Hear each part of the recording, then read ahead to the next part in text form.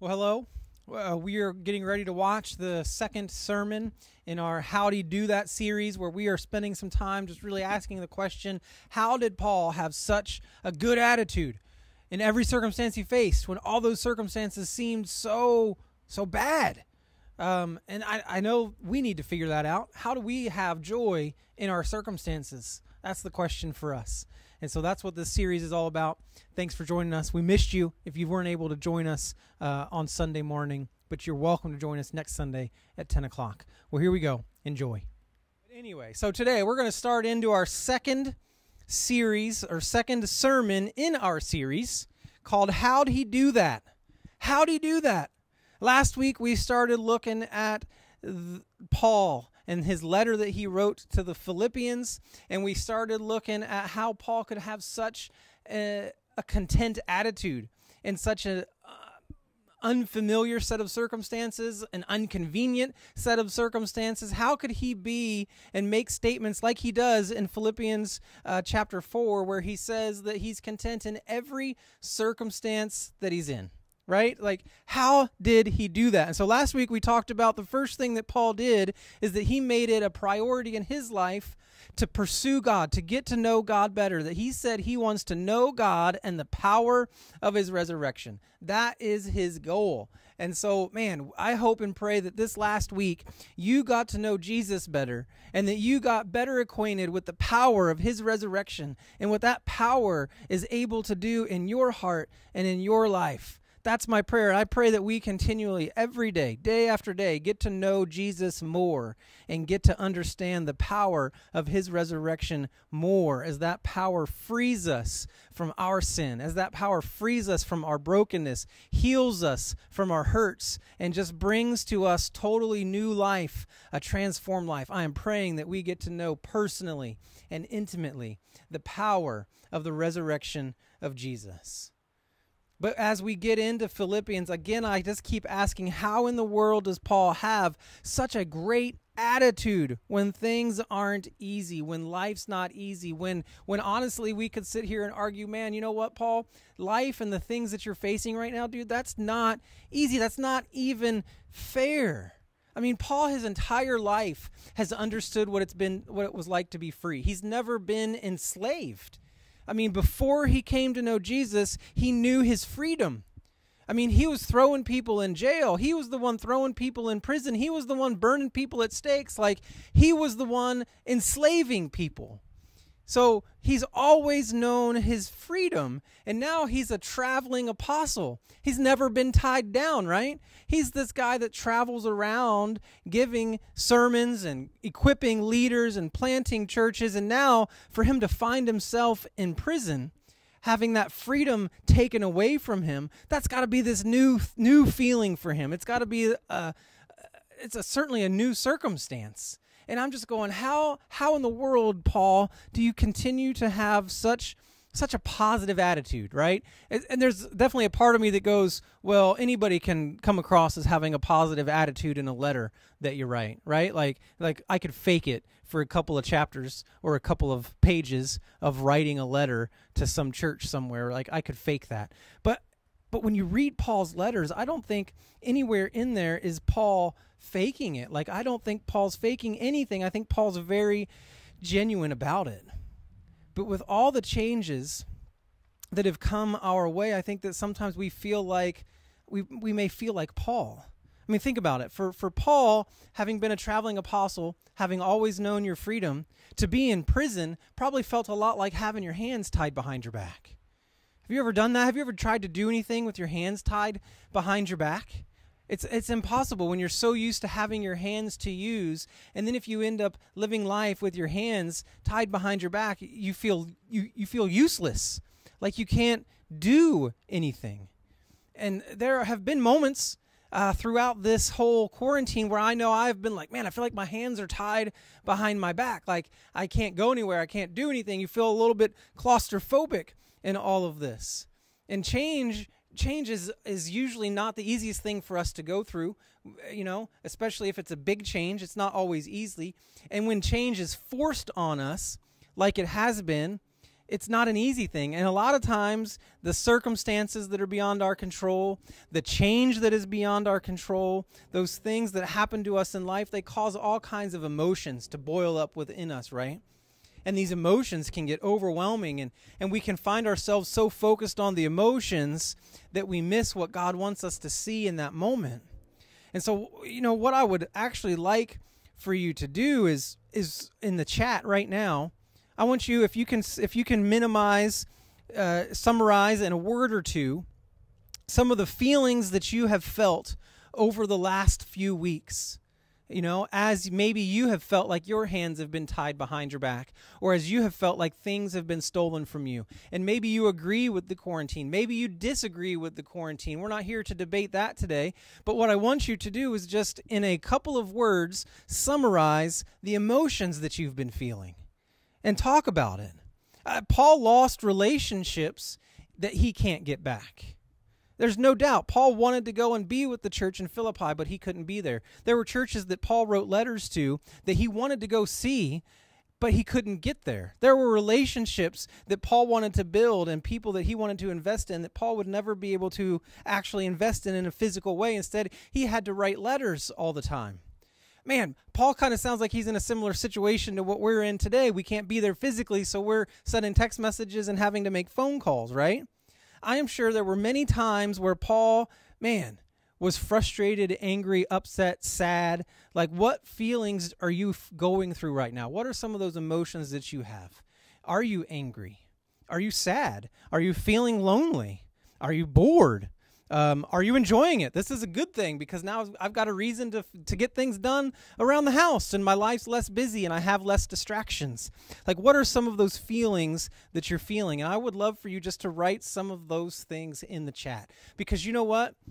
There might be someone here in this service right now watching this sermon that maybe is feeling the same way that you're feeling, and maybe they feel like they're the only one feeling it. And if you voice how you're feeling, maybe somebody else can come alongside you and say, you know what, I feel that same way. And we need to know if each other's feeling that way so that we can join in together in this challenging time, and we can join together in this journey. Paul was writing to a church in Philippi that he felt were his partners. They had been there with him the entire time, through the good times, the bad times. He says, you guys never left my side. They knew him. They were his partners. Folks, I want you to know today that you have partners in this life. You have partners in the body of Christ. We are all partners in this together. And so share where you're at. Share the good things. Share the bad things with one another so that those things don't get overwhelming. And so that then we can let go of some of those things and begin to focus on the things that God has for us. Because you know what? Those emotions and those feelings that we have right now, the circumstances that we find ourselves in, they're real, and we need to get them out, and we need to feel them, and we need to then move on from them and start living in it, right? Start living through it so that we can see what God has for us in this very present moment, even in the midst of our feelings that we have. So as we type those things out, as you express your emotions or frustrations or excitements or joys, man, let's get those things. Let's talk about those things and express those things. But let's not stay there today, okay? So once you've typed those things, come back. Let's focus back on God's word today. Let's not stay there, because if we stay in our anger, or we stay in our boredom, or we stay in our frustration, or we stay in our loneliness, then we're going to miss. We're going to miss what God has for us. So let's feel it and acknowledge it. Let's grieve the things that we have missed, the changes that have happened. Let's grieve them if that's what we need to do. Let's celebrate them if that's what we need to do. But then let's move on. And I can't help but feel that's where Paul is in this letter, right? Paul is a prisoner. His hands are tied behind his back. I'm quite sure he has felt some of the very same feelings that you have shared with us today. But Paul didn't let himself stay there. He didn't get stuck in those feelings. He didn't allow himself to become overwhelmed by them. Sometimes we allow those feelings to have more control in us than they should. But he felt them and he said, okay, that's where I'm at, but now where's God? Where's God in all of this? What's God doing in the midst of this? And Paul even went so far as to not let other people feel those things for him and stay in those feelings. No doubt this church in Philippi was going, Paul, you're in a bad place. This isn't good, man. Like, we feel for you. You're in prison and you shouldn't be. And he found ways, though, to be content in that and then to encourage others, because Paul says, you know what? I don't necessarily see this as a bad thing. So Paul acknowledged his circumstances. No doubt Paul acknowledged the feelings and the emotions that went along with those circumstances. But then Paul also found something else to focus on in the midst of those circumstances. And that's what I want us to talk about today. So when I have all these emotions and when I have all these things going on in my life, whether it's because of COVID-19 and the quarantine, or whether it's because I've just got some other personal things going on, I've got other circumstances, because let's be honest, COVID-19 is not the only circumstance that we're facing today. COVID-19 is not the only circumstance that you're struggling in today. So don't think this is only about COVID-19, though this is about each and every circumstance that we find ourselves in throughout our entire lives. All of our circumstances create these emotions and these feelings, and we can find ourselves focusing on the circumstances and the emotions and the feelings that keep us down and keep us there, or we can find something else to focus on. And I believe we can learn from Paul because he has found something else to focus on. So if you go with me to Philippians chapter 1, we're going to read verse 12, then we're going to skip to verses 18 through 20. Here's what it says. Paul says, I want you to know, brethren, that my circumstances have turned out for the greater progress of the gospel. Look at that. My circumstances have turned out for the greater progress of the gospel. Yes, and I will rejoice, for I know that this will turn out for my deliverance through your prayers and the provision of the Spirit of Jesus Christ, according to my earnest expectation and hope. And I will not be put to shame in anything, but that with all boldness Christ will even now, as always, be exalted in my body, whether by life or by death. Look at that attitude. Look at his focus. He acknowledges his circumstances. Guys, let me tell you about my circumstances. And he could have written a book about those circumstances, right? He could have made a pretty awesome movie about those circumstances. And if you remember last week when we looked at Paul made this bold claim that he'd found a way to be content in every single one of those circumstances. Last week, the circumstances he was specifically talking about were that he learned how to get along with lots of means. He learned how to get along with very little means. So whether he had a lot or he had nothing, he could be content because he had God in his life and he was trusting in the power of the resurrection. But now here again, Paul is talking again about circumstances. And so what are these circumstances that he's talking about this week? Well, I think he's talking about all the circumstances that the church in Philippi is very aware that Paul has had to face in his life. I think Paul is including all of the events that have transpired here in the last several years of his life. If you start back in Acts chapter 19, you can start reading through and seeing the things that Paul went through, the circumstances that he faced in his life, and how many times he had to figure out what it looked like to live in a new normal. I mean, there were riots that Paul was at the center of. There was a 2-year imprisonment in Caesarea that Paul found himself in. There was an appeal to Caesar as he was in prison. There was threats on his life. There was a trip to Rome that, by the way, ended up in a shipwreck, right? His house arrest. His freedom was restricted. These are the circumstances that Paul is talking about. Riots, shipwrecks, imprisonments, life-threatening people. Like this is what Paul is facing. These are the circumstances that he's dealing with. That would make a super exciting movie, if I'm honest, right? Like, let's make a movie about Paul's life, and it would make great news. We could report on that all day long. But Paul, while he had all of these circumstances and all of these exciting things that he could have told people, and he could have certainly dwelled on that. He could have been like, look at this. Look, you guys need to send me more money. You guys need to send me more food. You need to give me more resources because look at what I've been through, right? Like, oh, he could have been so woe is me and probably justified in feeling that way. But he only gives one little blurb about where he's been. and he just says, look at these circumstances. And he acknowledges, I've had some circumstances. I've been through some things, right? Had some issues. But he doesn't stay there. I mean, they probably knew too well what those circumstances were. But Paul's goal, and the goal of this letter, was not to get them to better understand his circumstances. Paul's goal was beyond his circumstances. And Paul's purpose of writing this letter, while it was to thank them, it was also to get them to think bigger than their circumstances. It was for them to gain confidence and hope in someone bigger than their circumstances. It was to help them to begin to focus on something, on someone outside of their circumstances. And so the goal wasn't to better understand the circumstance so that they could sulk with him, so that they could feel bad for him. It was to get them to see that God was at work in the midst of those circumstances, right? Our world doesn't really let us get past our circumstances sometimes. Our world doesn't really let us get past those feelings and emotions that those circumstances cause to creep up in our life. And a lot of times we get stuck there. I mean, that's the reason that I wanted you to type those feelings and those emotions into the chat, because I want you to get it out. I want you to acknowledge it. I want you to name it, and I want you to say, this is what it is, so that you can say, this is where I'm at. In a way, you're doing what Paul has done, and you're saying to everyone, these are my circumstances, right? This is where I'm at. And the world would say, oh, that's horrible. But God says, yeah, but let me show you something. Let me show you where I'm at in the middle of those things. So, I mean, if we think about our current circumstances, like, you can't get away from those things all the time. Our life bombards us with reminding us of those circumstances all over the place.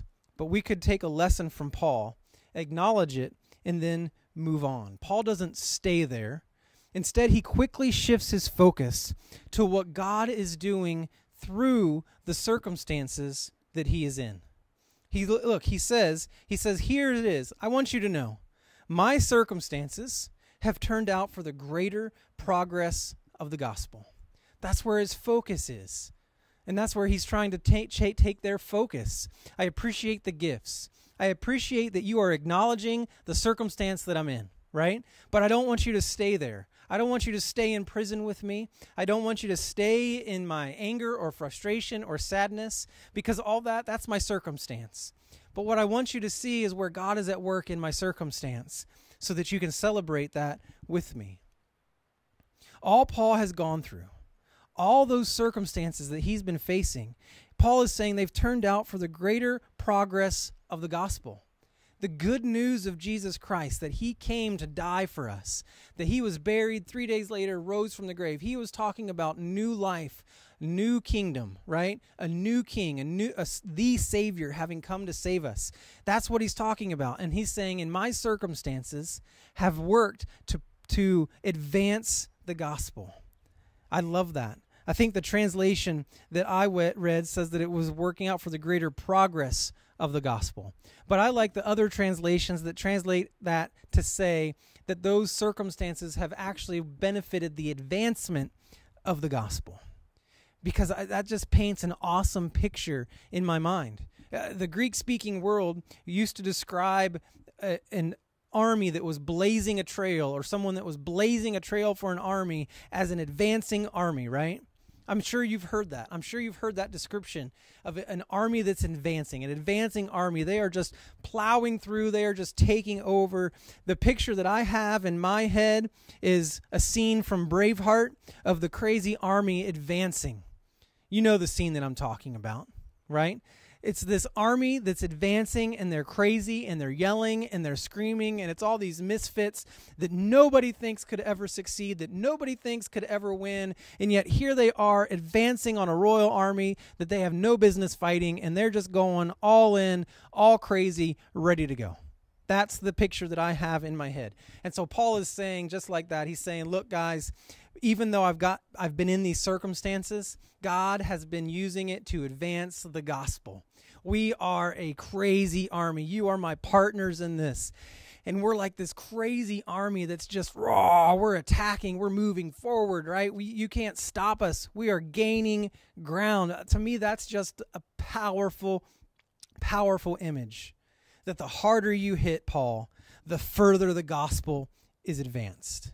And you know what? I think that's the same for us today. The harder you hit, the further it advances. I mean, look at the areas of the world where the church is persecuted the most, and that's where the church is growing the fastest. The harder you hit, despite the circumstances, the gospel grows. When it comes to the gospel, when it comes to God's plan of redemption, when it comes to spreading the good news of Jesus, the circumstances don't really matter much. They really don't.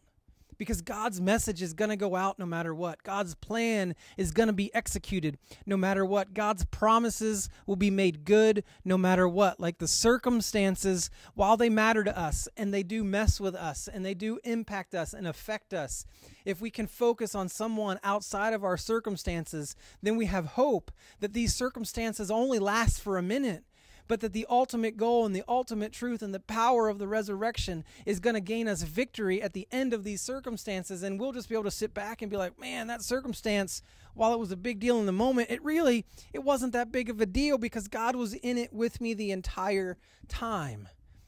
And that's what Paul is trying to tell the church in Philippi. I'm so glad you love me. I'm so glad you're supporting me. So glad that you are my partners in this. But know that these circumstances are not stopping God's work in this place.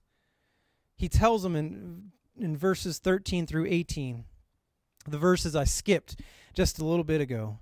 He says, my imprisonment in the cause of Christ has become well known throughout the whole Praetorian Guard and to everyone else, and that most of the brethren, trusting in the Lord because of my imprisonment, have far more courage to speak the word of God without fear.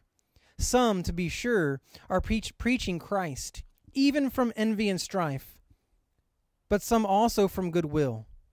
The latter do it out of love, knowing that I am appointed for the defense of the gospel. The former proclaim Christ out of selfish ambition, rather than from my pure motives, thinking to cause me distress in my imprisonment. What then? Only that in every way, whether in pretense or in truth, Christ is proclaimed, and in this I rejoice. Yes, and I will rejoice. In this he rejoices. He doesn't rejoice that he's in prison. He's not rejoicing about his circumstances. He's rejoicing that through his circumstances, the gospel's being advanced, that through his circumstances, that army of God is moving through in some powerful ways, and people are being saved, and the gospel is being preached. That's what Paul is rejoicing about. Everyone now knew there is someone in custody who is going around preaching a new message, preaching a message that the government has recognized as being very subversive and threatening to them. So they have him locked up. If we had someone like that in prison here today, we'd know about it. We'd still be talking about it. And since Paul wasn't quiet about his message, since Paul wasn't quiet about his faith, obviously everyone knew what this message was. And so these circumstances led to people who were close to the government. The entire Praetorian Guard, is what he says, have heard the message of Christ. It doesn't say that they accepted it, but they heard it. And that's part of the battle, right? That's the biggest part. If we can just get the message out, if people could just hear it, that's one step closer to more people having the opportunity to come to know Jesus and the power of his resurrection. And so he's excited that the entire guard has heard the message of Jesus Christ. So people who are close to the government are now hearing this good news for themselves, and he wouldn't have been able to do that if it weren't for the circumstances. And now they can't ignore it. They're with him every day. They have to hear it. They have to acknowledge him and the message that he's giving. And Paul says, you know what? This is a good thing, because they needed to hear about Jesus too. The government needed to hear about Jesus too. The guards needed to hear about Jesus too. And now he says there's all these other people out in the community that are talking about Jesus. Some are doing it for wrong reasons. Some are doing it for the right reasons. But Paul's going, who cares? Jesus is being talked about. I think the picture I have too about this is that, man, you know what? There's people out there walking around going, have you heard about this lunatic? Have you heard about this crazy guy? They arrested him because, get this, he was going around talking about some guy named Jesus who was crucified and supposedly 3 days later rose from the grave. Can you imagine what this guy's talking about? Right? Like, this guy's crazy. But in this, they're still sharing the gospel. And they're still talking about Jesus. And Paul's going, I don't care why they do it. I just care that they're doing it. And as long as people are going around saying that Jesus died on the cross and rose from the grave, and that I'm telling them that he is the way, the truth, and the life, and that he is Lord, I'm good with that, right? Paul is excited because the message is going out. He is rejoicing because God is working through him and through his circumstances. We have the same choice to make. In every circumstance that we face, we have a choice to make. We can focus on the circumstance. We can focus on how unhappy we are to be in that circumstance. We can focus on how angry we are, how bored we are, how frustrated we are. We can focus on how excited we are to be in that circumstance, how great the circumstances is. Like, we can, no matter what, good or bad, we can focus on the circumstance. That's our choice. Or we can choose to acknowledge this is good, this is bad, makes me angry, this makes me happy. We can acknowledge that and then say, but where's God at work through this circumstance? Where's God working through me in this circumstances? See, Paul said these circumstances have caused greater advancement of the gospel. And he celebrated that. He wasn't focused on the circumstance. He was focused on where God was at work in the circumstance. And when we start to focus on where God is at work in the circumstance, we get to redefine that circumstance. We also then get to redefine how we feel about that circumstance. So with this new focus came a new definition of success and a reinterpretation of the circumstance he was facing. He could have said, man, you know what? I really messed up. If you weren't aware of this, when Paul started the church in Philippi, it started in a girl's house named Lydia. And just as Paul led Lydia and her family to Christ, Paul got annoyed at some girl that was prophesying around him, and he actually cast the demon out of her, which led to his arrest. Paul could have said, some of these circumstances have been my fault. I'm a failure. I messed up. I got annoyed and cast a demon out, and now I'm in prison. Like, he could have focused on the reason he was in the circumstances. He could have talked about blaming this person, blaming that person, blaming himself for his circumstances, but he doesn't do that. Instead, he says, I'm going to redefine this circumstance, and I'm going to redefine my feelings about it, and I'm going to do that by focusing on where God is at work in these circumstances, and then instead of being down and out about these circumstances, I'm going to rejoice in them because God's at work through them. And that's what's exciting. Paul didn't live for the circumstances. Paul lived for God. The circumstances didn't change that. Paul lived for God despite the circumstances. Whether he had a lot, whether he had a little, whether he was in prison, or whether he was free, it didn't change the fact that he lived for God no matter what the circumstance. And when you live for God, no matter what the circumstance, you'll always have reason to rejoice.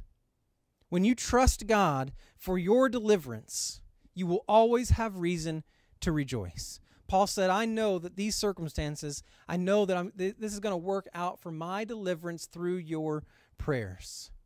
Now, Paul didn't have in his mind that he thought God was going to take the circumstances away or miraculously free him from prison. Paul said, I'm going to be delivered through these circumstances, and it's either going to be through life or through death. But again, it didn't matter because Paul was living for God. He said, in all of this, I can rejoice because I know that it's working out for the greater good of God's plan in this place. That was the only thing he was focused on. The advancement of the gospel, the advancement of God's plan. And if we are going to keep moving forward through our circumstances, we've got to refocus on him and how he's working through those things. We can be content in every circumstance that we're in. when we rest in the power of the resurrection of Jesus, when we depend on Him for the strength to make it through and the resources we need to make it through.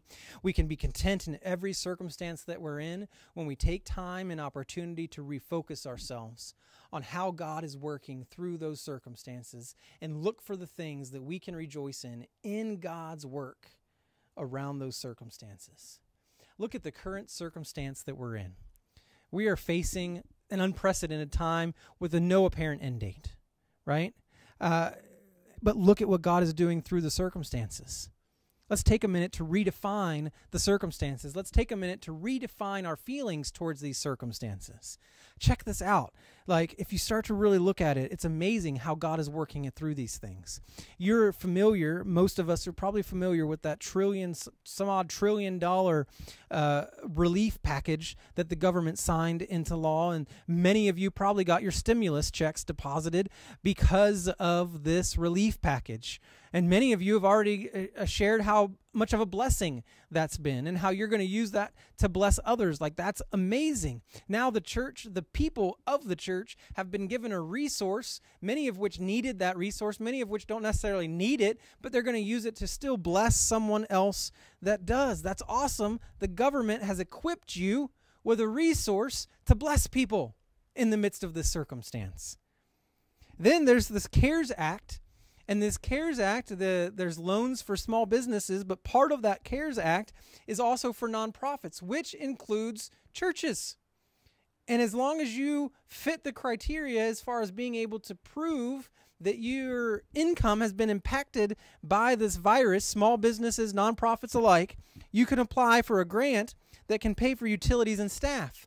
I know of a number of churches that have applied for this grant. So if they get this grant, the government's going to be paying for their operation costs. The government's going to be paying for their ministry. How amazing is that? How awesome is that? With no strings attached. The government will be paying for the advancement of the gospel. That's amazing. I mean, look in your own family right now and the connections that you've made. Maybe you're talking to people that you haven't talked to in forever. Maybe you're building relationship with people that you've never really built a relationship with. I know one of the things that I really am rejoicing in this circumstance is the connection that we've been able to build. There are a lot of people, even within Central, that I feel more connected to right now than ever before, because I'm not just saying, hi, how are you on a Sunday morning. We're actually having a conversation on the phone, or we're texting back and forth. Like, that's amazing. That's awesome. The church has already reached more people the last few weeks than it would have had it not been for our current circumstances. And I'm not talking about just Central. I'm talking about the church worldwide. Some stats from the church that puts together this online platform. They've been putting this online platform, it's been around for quite some time, years and years, right? Life Church was one of the first churches that started this online platform, that started digital ministry. They were one of the pioneers in that world. Well, a few weeks ago when this virus hit, the church online platform exploded. And in one weekend, they added 6,000 more churches to their platform. For free. 6,000 more churches. Now, granted, most all of those churches were forced to that platform because of the circumstances, right? And we could gripe about that. But in that, 4.7 million people watched a church service online through the online platform in one weekend. 4.7 million users joined in on a church service thanks to the addition of those 6,000 more churches. In one weekend, the weekend that we had problems, not last weekend, but a couple weekends before, there were 17,000 church services on the church online platform. So, man, the church doors didn't close, right? Thousands of churches opened all across the world, all across the country, in every home that logged in. Your home right now is a church. Your home is a church today. God just planted a church in your neighborhood, and it's in your house. How awesome is that? My podium moved from the stage at Southeast Portland, right there off of Powell, and now my podium, come to find out, is my computer in this microphone and outside in my backyard. And we get to preach, and we get to teach, and we get to be together in that, in every home all over the place. And the most exciting part is, I don't know when this happened, if it was last weekend or the weekend before, but 16,000 new decisions for Jesus were reported on the online platform. 16,000 new decisions for Jesus. Now, I don't know what that would have looked like without the circumstances that we currently face, but there are plenty of reasons for us to rejoice today. To redefine our circumstances, to redefine how we feel about these things, and instead rejoice because God's at work through them. God's at work through us in all of these circumstances. So we can complain if we want, we can grieve if we want, we can be angry if we want, but don't stay there. Type those feelings into a chat and then rejoice. Rejoice in those things. And so let's do that right now. Rejoice. Type your reasons for rejoicing today in the chat. Type your reasons for being excited about what God is doing through your circumstances today. Type it. Give a sentence. Give 2 sentences. Give 1 word. Give 2 words about how God's at work. Let's celebrate together. We mourned together at the beginning of the service. We grieved together our circumstances. We shared the emotions that we've had. And now we get to celebrate what God's doing through these circumstances. So really, type that in, share it, write it on there so that everybody can see, yes, you're right. Maybe you're sharing your redefining of this circumstance. Maybe you're sharing your praise of how God's at work through this circumstance will be just what somebody else needs to see, what somebody else needs to hear. Maybe there's someone watching today that we don't know is even watching because they haven't said hi in the chat yet, right? Because we know there's people that haven't said hi. And maybe that person needs to see what you have to say. Let's celebrate today what God is doing through these circumstances. Let's redefine our circumstances, whether it be virus-related or just life-related. Let's redefine it and look for the ways that God is working through these circumstances. Because I want you to know that God is always at work through your circumstances. Whether your circumstances are good or whether they are bad, it doesn't matter. God's at work through them. Let's have this same attitude that Paul had. And let's all say, just as Paul has said, I want you to know that God is working, that my circumstances, our circumstances, has led to our spiritual growth, has led to an increase in our faith, has led to a more amazing and stronger testimony, that our circumstances have led to the advancement of the gospel of Jesus Christ in my life, in my family's life, in my co-workers' lives, in my school's lives, in my community's life, in my city, in my country. The circumstances have led to the advancement of the gospel. Circumstances never stop God's work in your life. Paul expressed confidence early in his letter to the Philippians that he was confident that the work God started them, he would finish it. God finishes what he starts. Romans 8:28, God causes all things to work together for good to those who love him. Even if it's not a fun circumstance, God works for good through that circumstance. And God has started a work in you today, and your circumstances won't change that. God is working through your circumstances. Have hope in him today. Trust in him today. And if you haven't trusted in him yet, then today is your day. Trust in the shed blood of Jesus Christ today, because he died for you in the midst of your circumstances so that he could work through you and in them. Surrender your lives to God. Redefine your circumstances in Christ.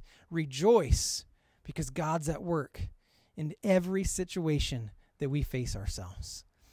Paul has given us that challenge and that hope today, and I pray that we hang on to it. I pray that we apply it and that we go out and live it. Let's pray. Lord God, we thank you today. Thank you for Paul's challenge or Paul's encouragement. Thank you, God, for this word that Paul has given to his church in Philippi and that now we are receiving. That in our circumstances, you're still at work. God, I don't know what circumstances have been represented here today, but I know, God, that you're at work in them. Help us to redefine them. Help us to see them differently. Help us to be transformed in them and be used by them for the advancement of your kingdom in our hearts and in our lives and in our world. God, if there be anybody here today that doesn't know you, that has yet to experience your goodness and your grace, your forgiveness, God, I pray that today be the day they experience that for themselves. Would you just have your way with us, Lord God? and move in this place. Give us a great rest of this week. We pray in Jesus' name.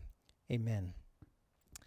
Well, again, I am just praying that God really spoke to you through that message today, that God's using Paul's life and Paul's letter to the Philippians to really just encourage you. I'm praying that we all find contentment in the power of the resurrection of Christ, that we find victory in the power of his resurrection, and that we also find ways to rejoice in our circumstances, that no matter what circumstances we face, God's with you today. God will never leave you or forsake you. And I would love for you to take an opportunity and connect with us, chat with us, leave a message here, or send us an email, give us a phone call, fill out our connection card, whatever you're comfortable with. But just reach out to us, connect with us. We'd love to pray with you. We'd love to join you in your journey. We'd love to join you in whatever circumstance you're facing so that you feel like, you know what, I've got a partner in this. We'd love to be your partner in your life and in your circumstances. So reach out, connect with us. We'd love to join with you in that and see what God is doing in your life and what God wants to do through your circumstances. But thanks for joining. Thanks for watching. Have a great day. Know that we're praying with you. Know that God is with you no matter what's going on in your life.